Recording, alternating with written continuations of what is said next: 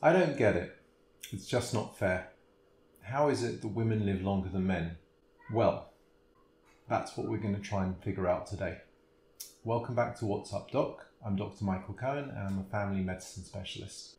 Worldwide today, the average life expectancy for a woman is 75.6 years and for a man 70.8 years, so almost 5 years difference on average. When you try and take it apart, you've got to look at all the differences between men and women.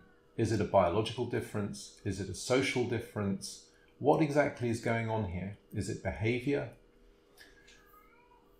By looking at people who reach the age of 110, 90% of them are females. It's just incredible. If you look back at the last half a century or so, you'll see that worldwide the lifespan has actually gone up steadily, but the difference is always there. Again, a bit of a conundrum.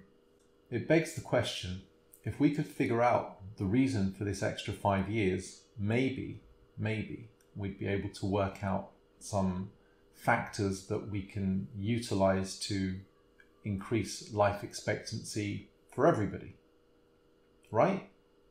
So to take a country's level of wealth, if you look at Hong Kong, women live an average of 7% longer than men. But then if you look at a somewhat less successful economical country such as the Central African Republic, women actually live 8.5% longer than men.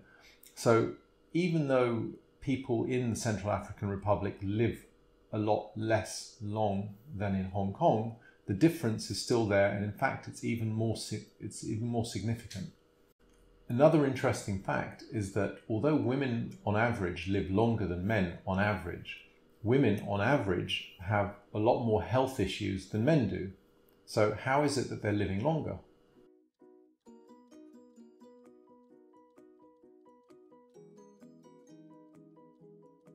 Well, there are many theories, and I think that all of them have a part to play in this. So I'll start with social and environmental factors.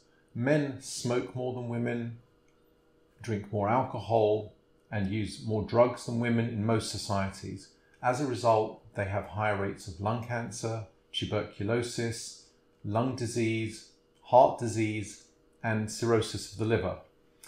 This is actually changing because with time, women are also starting to engage more and more in similar activities at similar levels. Looking at a study in Europe, evidence from 30 different countries in Europe showed that within Europe, smoking accounts for 40 to 60% of the mortality difference by gender, while alcohol contributes to 10 to 30% of the gender gap. Seeing as women are starting to smoke more and drink more, the gap should start decreasing. However, there is also such a thing as a time lag, so although that may be the case, we may not be seeing it yet in the statistics because it takes time to actually show up. What do men die from? Men die from injuries, unintentional, occupational, war, car accidents, intentional injuries such as suicide. And on the point of suicide, men are much more successful at completing suicide than women, although women may try more than men on average.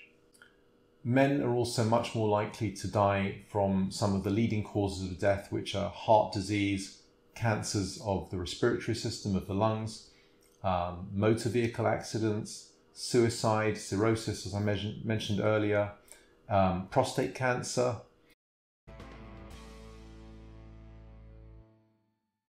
Another rule within Mother Nature is that, as in every species, the larger the individual, the shorter their lifespan.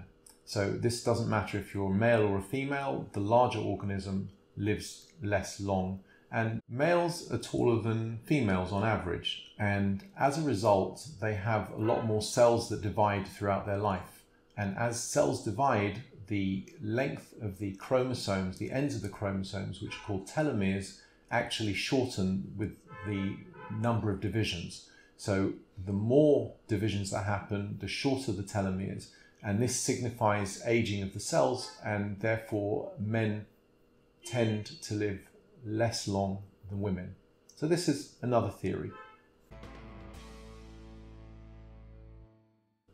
Here's another one for you. Menstruation. Women bleeding every month for some 30, 40 years of their life is not an insignificant amount of blood loss. And that sounds like it's not such a good thing. However, if you think about it, what are they losing in the blood? They lose iron, which means that they're often iron deficient. And iron is actually a source of free radical production in the body. So at the same time as they might be teetering on being anemic, they're also having a slight bonus to this, which is that they have less toxic load in their body. And they're probably also losing things like heavy metals and other toxins, which men don't get rid of so easily. So it's actually not a bad thing to have some bleeding every month. And I think that this might be a contributing factor to why women live actually longer than men. There's also a theory called the Unguarded X Hypothesis. What is that? Sounds a bit weird. Well, you probably remember that men have an X chromosome and a Y chromosome, and that's because the chromosomes are actually shaped like an X and a Y, and women have two X chromosomes. Now, if a disease is only found on the X chromosome and it's a particular type of inheritance of that gene, so it's something called X-linked recessive, well, for a man, if they have that gene, they only have one X chromosome, which means that they are going to get that disease, and they may get that disease more severely. For a woman, however, she would only have it on one of her X chromosomes. So she has an abnormal gene on the one X chromosome, but on the other X chromosome, she doesn't have the abnormal gene. So in a sense, her risk has been mitigated somewhat, and therefore the severity of the illness caused by that gene being on the X chromosome is also mitigated. So this could also be a reason why women live longer than men.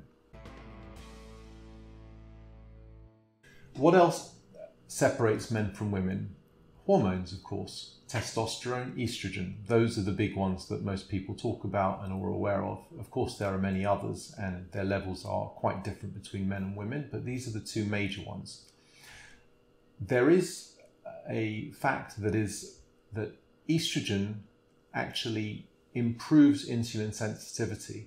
So with women having higher levels of estrogen, they have an advantage, let's say, from a metabolic point of view, which means that they're less likely to develop heart disease, or certainly to develop it at a later stage, whereas men are more likely to develop it. And the reason partly for that is because they have higher levels of testosterone. And there is an association with higher levels of testosterone and the development of heart disease. Now, when women go through the menopause, their estrogen levels drop, and they probably fall to similar levels to what a man has. And at this point, women's risk of heart disease increases as well. And the way that this can be mitigated, which is used, probably not by enough women, is by the use of some kind of hormonal replacement. And hormone replacement basically can then start reducing the rate of heart disease in women. On the subject of estrogen and hormonal replacement, what do I think about it? Well, I think that it has a place. I think that it suits some women, and I think that for many women, unfortunately, it doesn't seem to suit them. And this is a matter of a little bit of trial and error. For some people, it can really improve the symptoms that they get with the menopause, especially the hot flushes, the sweating, the mood going up and down. But do I think it's for every woman? Probably not. Here's a study for men, and it talks about late onset hypogonadism syndrome, which basically means that they have low testosterone. So as men age, and this starts from actually a relatively young age, and certainly in the early 40s, levels of testosterone start dropping. And as levels of testosterone start dropping, there's associated lower mood, irritability, some sexual dysfunction that can develop, decreased muscle mass, strength, and decreased bone mineral density, as well as an increase in obesity, especially around the abdomen, and the development of what's called metabolic syndrome, which is basically becoming fatter and becoming less sensitive to insulin and more resistant to insulin. So while there are all these adverse effects that happen as testosterone drops as men get older, it's important to recognize that while testosterone is higher, it has a lot of positive effects for men, which probably significantly accounts for why men are healthier through life than women are. Of course, as they get older and the testosterone drops, then their risks for diseases such as heart disease increases significantly with that. And this probably is part of the reason for why men live less long than women.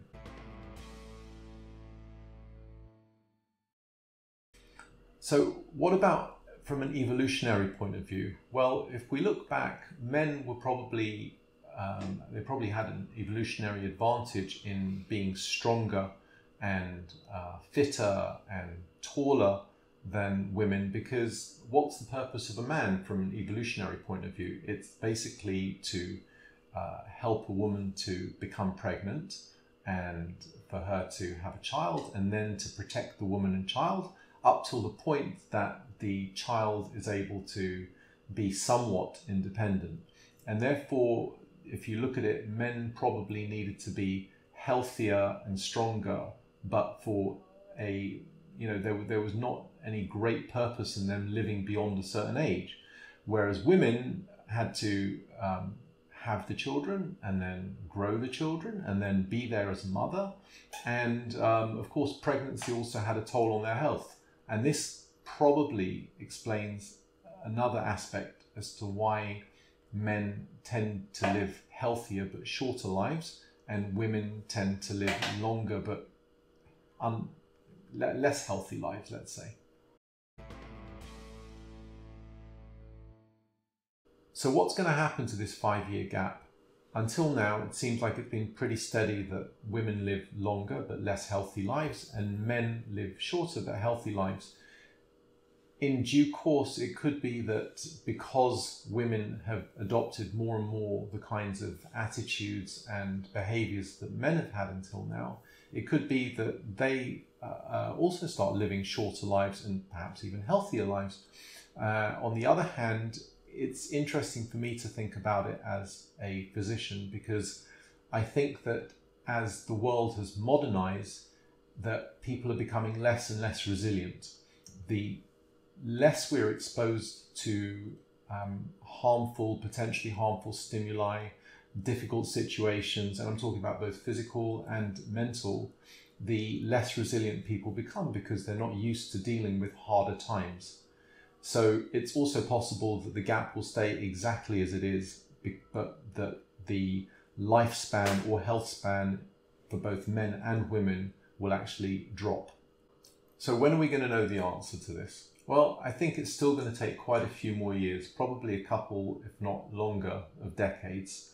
And the telling signs will be that if the gap narrows, then this suggests very much that behavioural and environmental reasons are the cause of the gap. And if the gap stays the same, it would suggest very much that these are biological, genetic factors. The other thing to mention, not to make things even more complicated, is that there's a huge interplay between our genes and the environment. So environmental changes can actually affect the way in which our genes work. So here's a question for you. What would you prefer? Would you prefer to have a longer health span or a longer lifespan? I know what I would prefer. Thanks for watching today, and look forward to seeing you soon again. Please do make comments in the box down below, and have a great day.